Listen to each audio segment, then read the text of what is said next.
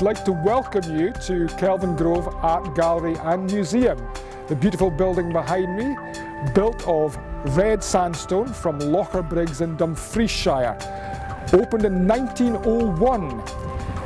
Its origins date from 1888, when Glasgow had its first international festival. Millions of people came to Glasgow to find out about what was going on in Glasgow. Glasgow was the second city of the British Empire, very industrial city, and it wanted to tell the whole world how rich and great it was.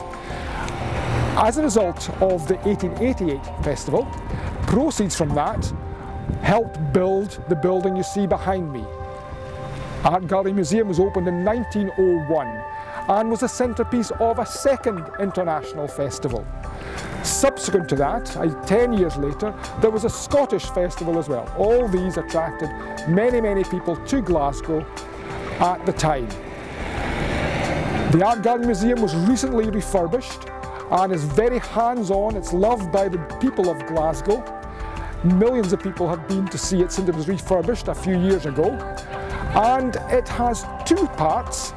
It has a part dedicated to artefacts with a little r, and one part dedicated to art with some artefacts. So we've got a gallery, art gallery and a museum in one, in two halves.